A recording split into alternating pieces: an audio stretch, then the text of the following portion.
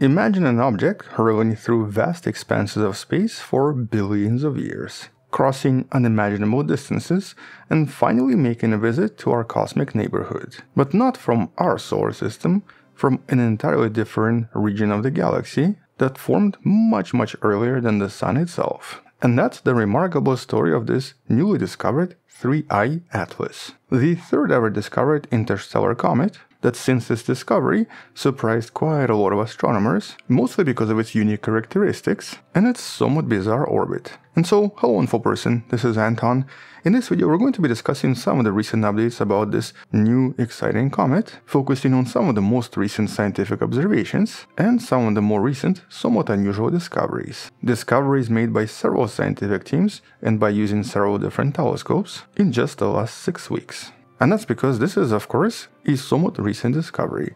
This object was only seen on July 1st, 2025 by NASA-funded Asteroid Terrestrial Impact Last Stellar System, or ATLAS for short. But as we've discussed before in some of the videos in the description, it essentially became confirmed as an interstellar object within approximately 24 hours. And that's of course because of its somewhat fast velocity. Compared to the previously discovered Oumuamua and Comet Borisov, this object was moving much faster. It seemed to contain an unbound hyperbolic path with the excess velocity of 58 km per second, which was much higher than 26 km and 32 km per second for Oumuamua and Borisov. But even the trajectory here was way more extreme. This was a very hyperbolic orbit with the eccentricity of 6.13, essentially making the path almost appear straight instead of being curved. And as this object approaches the Sun, its velocity is going to increase even more, reaching the maximum speed of 68 km per second at perihelion. Although unfortunately at this time we're not going to be able to see it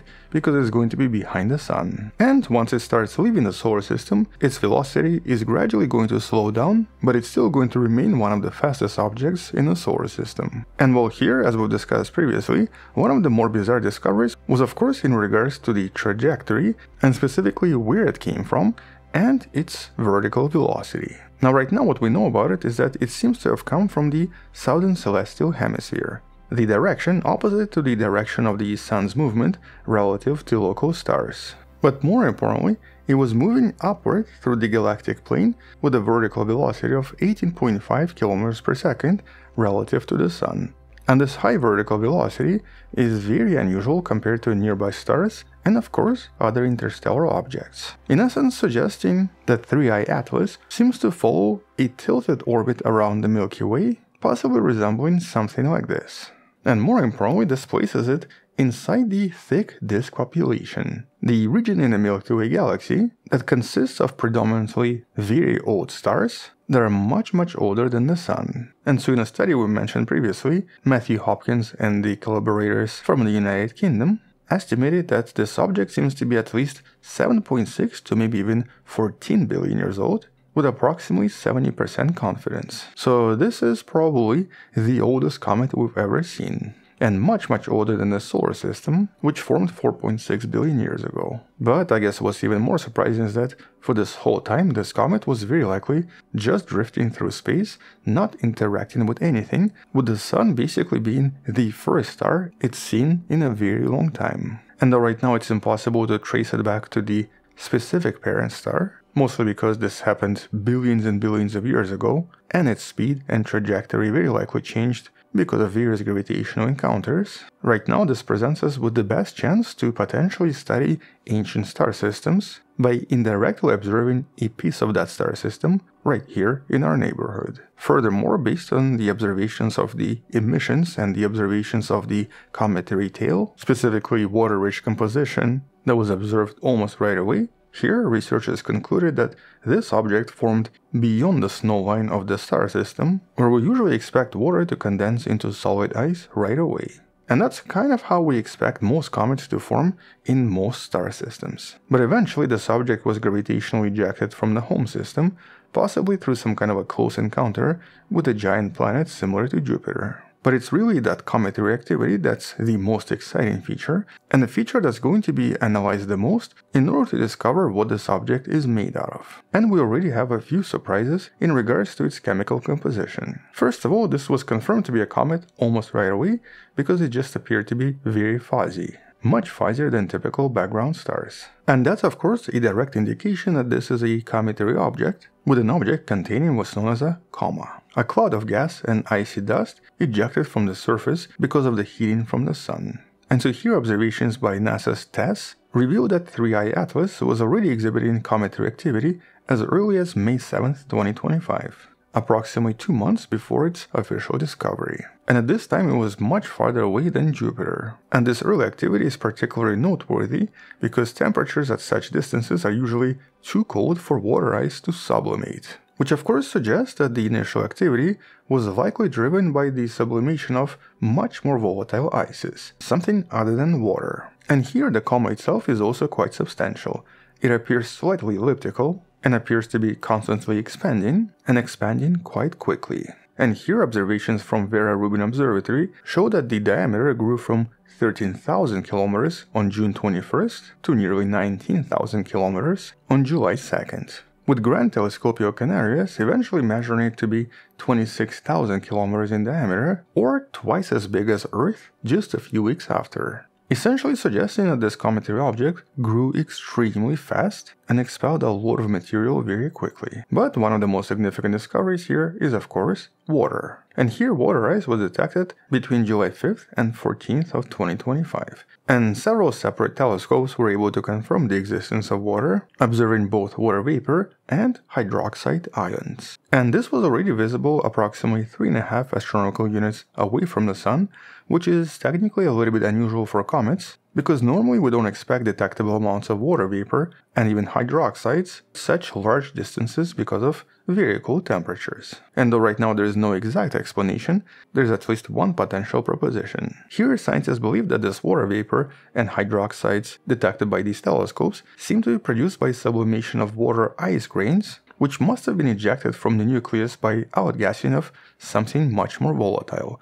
Maybe carbon dioxide, maybe carbon monoxide. Or basically the comet started to evaporate much earlier because of something else on the surface, and those water particles got ejected as a result. And here the active surface area for this entire comet seems to be very large. Approximately 20% of the surface area seems to be evaporating, which is much higher, or approximately 4 times higher, than what we usually see in a typical comet in the solar system. Normally it's about 3 to 5% of the entire surface, here it's over 20%. With this increased activity, explained by the hypothesis that this comet has never seen another star for at least several billion years, suggesting that it basically just has a huge reservoir of very pristine materials that are finally evaporating because Sun is the first star they've ever seen. But in terms of other volatile elements, initial spectroscopic observations from early July of 2025 seem to have discovered no evidence of gas emissions containing cyanides,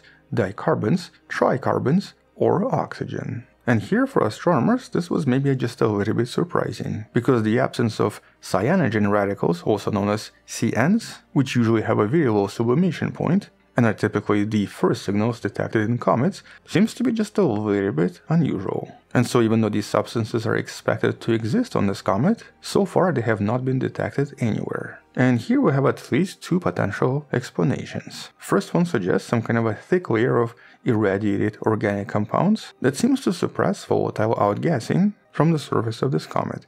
The other one is the low metallicity origins of this comet, or essentially the fact that it came from some really ancient stars containing very low amount of heavier elements, suggesting that this unusual comet is just carbon poor and extremely enriched in water compared to anything in the solar system. And right now that second explanation seems to make the most sense. Basically this comet is just super ancient and so just seems to contain a lot more primitive stuff. Likewise here, the coma appears to be just a little bit reddish in visible wavelengths. And that's actually similar to what's known as D-type asteroids in the solar system. But also similar to active solar system comets, and even previously discovered comet Borisov, all of which contained reddish complex organic compounds that must have been created through the exposure to cosmic radiation. This is, by the way, the same color and the same reason Pluto is red as well. But one of the bigger surprises in the last few weeks was this: the sun-facing dust plume, or basically a tail that's pointing toward the sun and toward the direction of motion. And so this is different from a typical tail pointing away from the sun. And though this is quite rare for comets, it is not impossible. Here, this plume is believed to be emitted from the heated, sunlit surface of the nucleus, where the ice sublimation occurs much faster. And this has been observed in other distant comets as well, which tend to preferentially eject dust from their sunlit sides. But additionally, the Hubble Space Telescope was able to discover another tail. A faint tail pointing eastwards, away from the sun, which is a much more common cometary feature, usually formed by the solar radiation pressure, blowing away small dust particles away from the comet. And so in other words, this comet seems to have quite a few tails. But based on some of the more recent observations, one thing the scientists cannot figure out yet is, of course, its true size. And that's because initially, in July of 2025, this was proposed to be a comet anywhere from 10 to 20 kilometers across, much larger than previously observed interstellar objects, and technically one of the largest comets observed in general.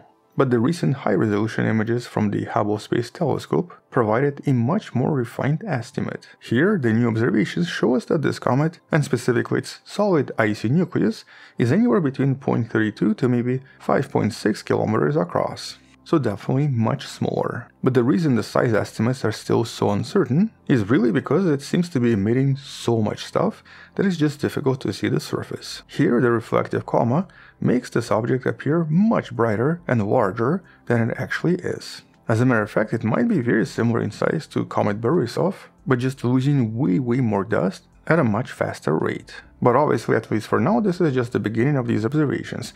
As a matter of fact, one of the things scientists want to see is if this comet is going to have similar unusual signs of non-gravitational acceleration to what Oumuamua was showing us back in 2017. But this is most likely going to be only observed in early 2026. And mostly because, as I mentioned, this comet is just going to be hiding behind the sun, invisible from planet Earth. Nevertheless, the James Webb Space Telescope is actually going to be observing this comet again in the next few days, and is going to conduct an additional observation in December of 2025 once the comet becomes visible again. And mostly because this is not just another comet somewhere in the solar system, this is a truly unique opportunity to study processes of planetary formation in distant star systems and in a very different galactic environment from where the Sun was formed billions of years ago. And even though right now this comet appears to be similar to certain types of asteroids, specifically D-type asteroids, which are usually very dark and appear somewhat red, only additional observations in the next few months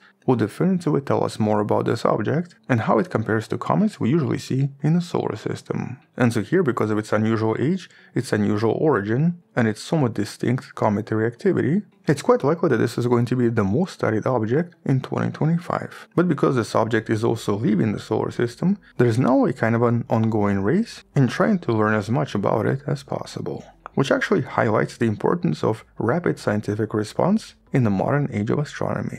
And as I mentioned before, as Vera Rubin Observatory becomes fully operational, it's very likely going to be discovering even more of these objects, mostly because it has much higher sensitivity and is just so much better at seeing these objects at all times. And so once we discover something else, or once there are some additional unusual discoveries about this comet, we'll come back and discuss this more in some of the future videos. Until then, check out some of the previous videos in the description.